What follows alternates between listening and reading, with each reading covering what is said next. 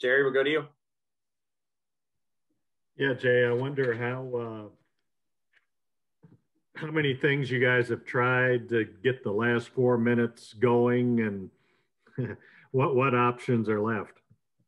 Well, you keep trying. We've tried a lot, and we'll keep chipping away. I think a big part of it this game was just we fouled a lot against Mizzou, and that was a big reason why we lost that last four up there. But you just keep chipping away. We're close. You keep saying you're close, but it's just little things that keep happening like that. Like you can't have 4 fouls and 5 fouls when they're in the bonus in the last 5 minutes, and then 3 turnovers. That's no matter who you are, that's going to come back and bite you.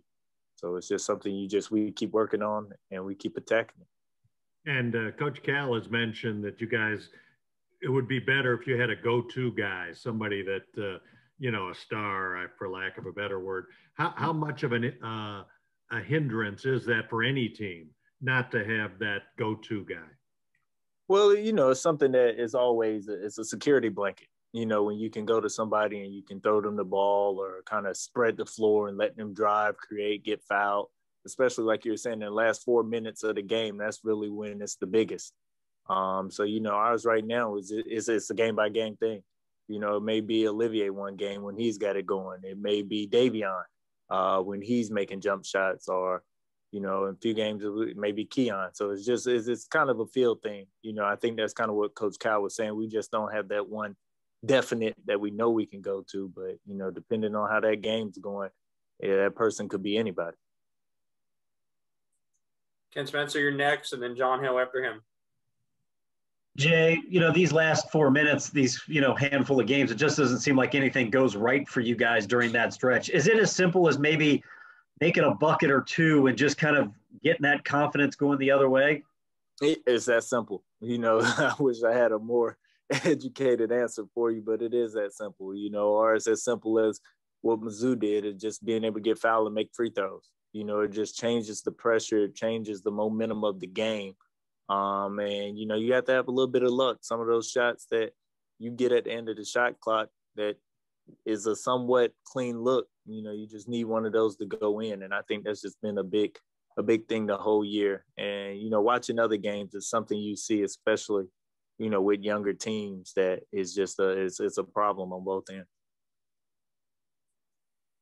John Hale, go ahead. Jay, what exactly makes Coach Barnes such a successful coach at his programs everywhere he's been? And then just what are your emotions going against him this week, given your relationship? He's like you said, he's one of the very best coaches. And I think the one thing about him, and it's something that's very similar with Coach Cal, is that they hold you to a high level of accountability within the program, on the court, and what you're doing. And I think that's the first thing, especially when dealing with young kids who are 18 to 22. You have to have a certain level and hold them to a level of accountability. And I think they both do a good job. And I think, with Coach Barnes, it just goes to show how good a coach he is. Just the programs at Clemson, Texas, at Tennessee, what he's doing now, it just goes to show that the proof is in the pudding. And I'm excited to see him. He's one of the few people I still talk to. I talked to him last when everything came out with him and the COVID stuff, and he's actually a person I called when I was asking about making this transition. So, he's somebody who's close to me and gave me my start in coaching. Jerry Tippin, coming back to you. Jay, I was just listening there, and it sounds like you sought out his opinion about moving to Kentucky. Is that correct? And if so, what did he say to you? Yeah, I did. And he kind of just told me, it's a once in a life opportunity. And I already knew that. And that was something he expressed to me. And he talked really high of Coach Cal and the city of Lexington, and he's somebody whose opinion I hold very, very close to my heart. So I know he wouldn't lead me in the wrong direction or anything like that. So, he was very, very, very, spoke very highly of everything.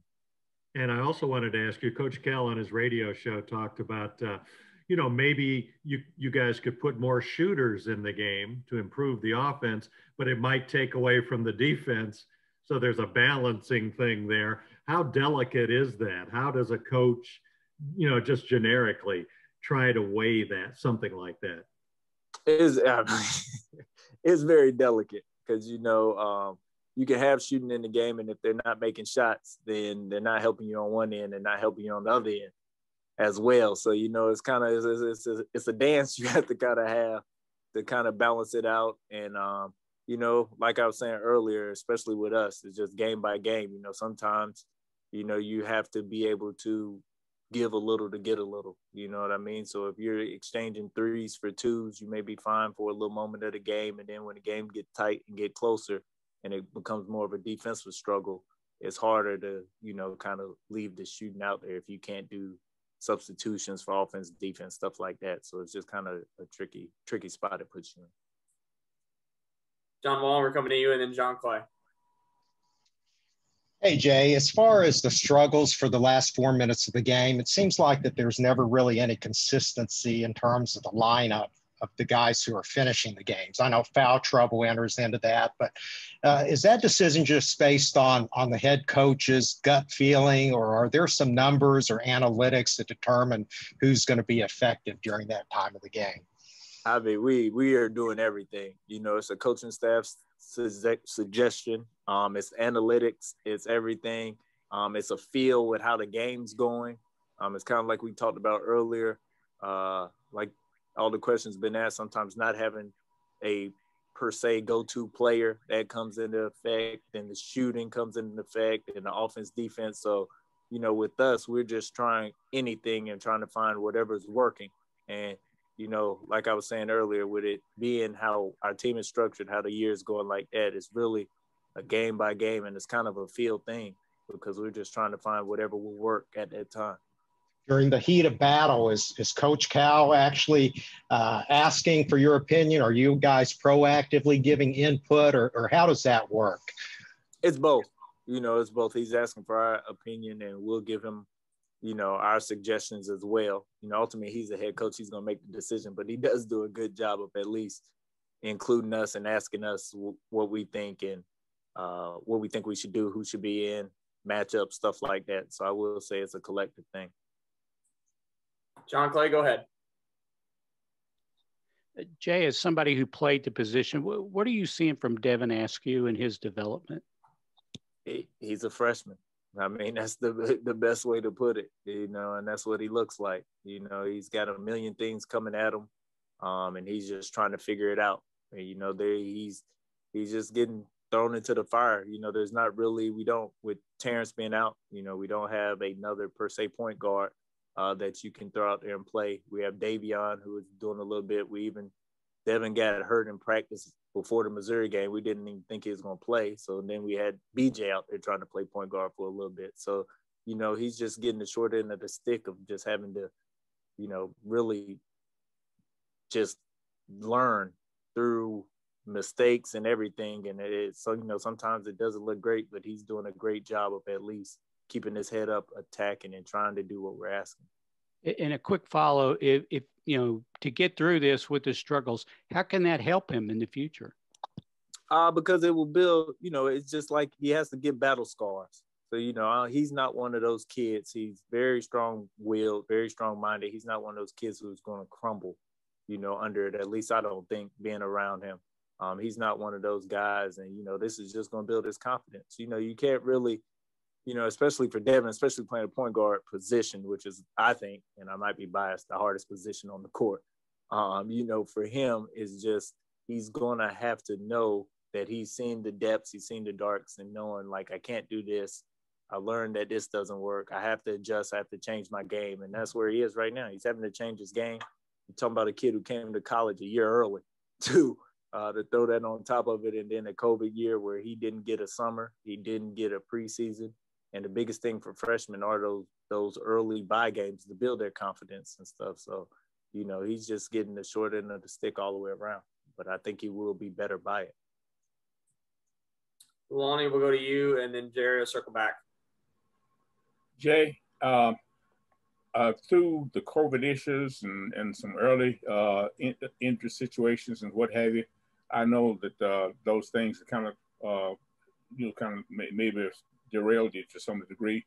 But overall, looking through all of that, weeding through all of that, how surprised are you that things haven't gone maybe like you might have thought they were going at the beginning? Well, I guess I'm a little surprised just because I didn't know what to expect. You didn't know what to expect. So, you're thinking that you have this 4 weeks, 6 weeks because it's something that's never been, something I've never experienced or gone through, not having summer and bye games and stuff like that. So you kind of figured, things would kind of work naturally. And then as the games come and as they're played, you understand that, I understand this is some of the stuff you need to have successful teams. And especially when you're young and have 10 new guys, it's certain things that have to happen. If you look at a lot of the rankings and those top 5, top 10 teams like Baylor, Gonzaga, I mean, those are old teams. Even Texas, who I had before, those are old teams. So it benefits them because they've been in the program for 3 and 4 years. This stuff that they understand and been through, they don't have to experience. Now, when you get 10 new guys at a new place with a new coach, they're experiencing things in the season that should have been done in September.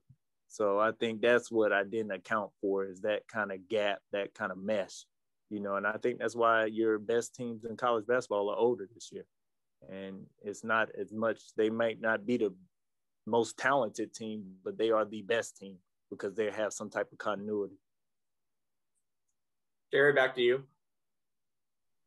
Jay, you mentioned you guys taking a look at BJ at point guard. How did he look? Well, it was a spur of the moment type thing. So it wasn't something, that he was expecting. Nobody's expected it. So it just kind of happened. And, you're always excited as a player when you get to have the ball in your hands more. So I think that was his first initial thought. And then some of the pressures would come in and having to make the right plays and do things like that. Then you're like, okay, I understand. I'll go back over here on the wing. So it was kind of like that. But, it's something that, we had to be ready for. And Tennessee's defense is highly rated. What makes it effective? What do they bring? What's the challenge there?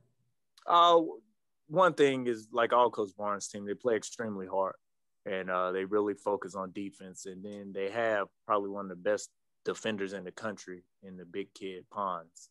He does a good job, and they have, big size with their guards and athleticism. And, you can just tell that there is something they take pride in. And I think that's the one thing you got to kind of figure out how you can attack them and what you can do to kind of expose some of this stuff. But it's not easy. They do it. They're really good defensively.